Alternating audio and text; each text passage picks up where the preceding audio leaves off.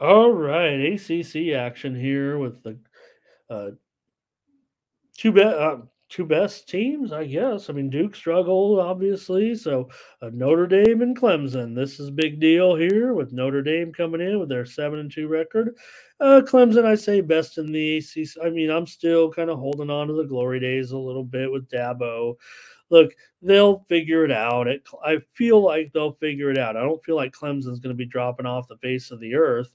They just, maybe these coaches are a little hard headed. I Why Sweeney would say, "Hey, we're not interested in players coming in the transfer," it doesn't make any sense. Um, all these are student athletes looking for a place to play their sports and maybe make a little money nowadays and all that.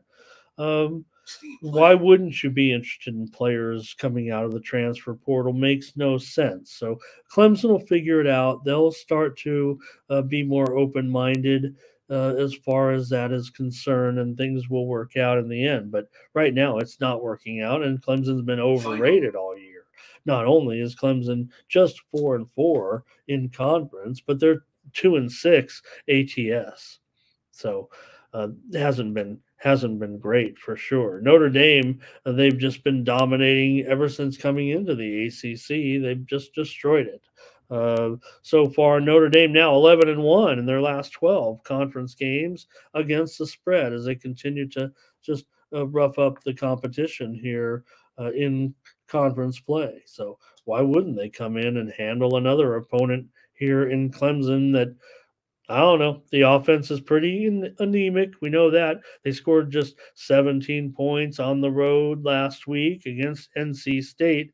They were favored in that game by 10 points and they lost that game outright. They also lost at Miami 28-20 as a 6.5 point favorite. So why they continue to be favored in any of these games? They were favored by 3 touchdowns against Wake. Okay, they should be favored against Wake, but they only won by 5 points. Now they did win at Syracuse 31-14, but that was as Syracuse was kind of starting a little bit of a tailspin. They lost at Florida State 31-24. For Notre Dame, coming off a dominating victory over Pitt. Uh, Pitt wasn't ready to fly on that one, but still impressive for Notre Dame, a 3 touchdown favorite. They absolutely crushed in that game. They also, of course, before that, beat up on their traditional rival USC at home. So they do have a road loss at Louisville, but we know what's been going on with Louisville this season, so no problem there. They also won at Duke.